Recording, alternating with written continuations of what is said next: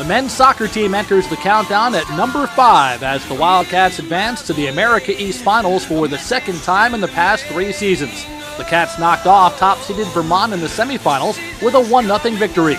Goalkeeper Travis Wara tallied his 7th shutout of the season, making 6 saves in the effort. Paul Bianchi sent New Hampshire to the title game with his first goal of the season.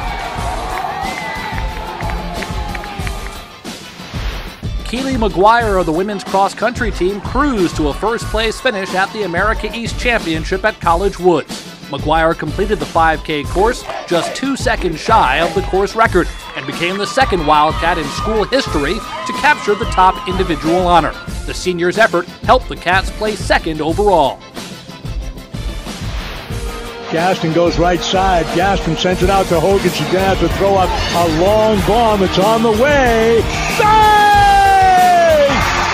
Whoa! At the buzzer!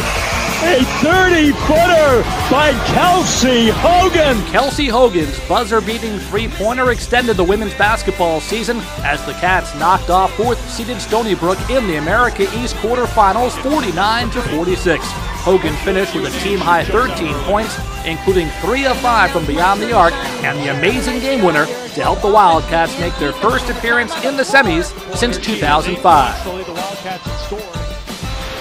On February 17th, the women's swimming and diving team set an all-time league championship record in winning the 2013 America East Championship. This marked the 5th time under head coach Josh Willman that the Wildcats earned a conference title, and the first time since the team won back-to-back championships in 2005 and 2006. A college athlete. His name is Cameron Lyle. A track and field hopeful is being called a hero. He has decided to give up his sport, missing the final and most important competitions of his entire college career, so that he can donate his bone marrow to a complete stranger. Our countdown concludes with men's track and field senior Cameron Lyle.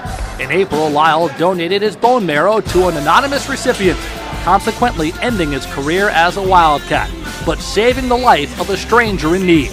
The odds of matching a non-family member were 1 in 5 million, but the Plastow native made the difficult decision and said it was easy.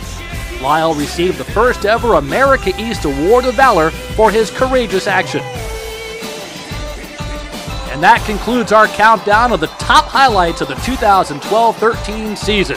Good news is 2013-14 is right around the corner, right here on UNHWildcats.com.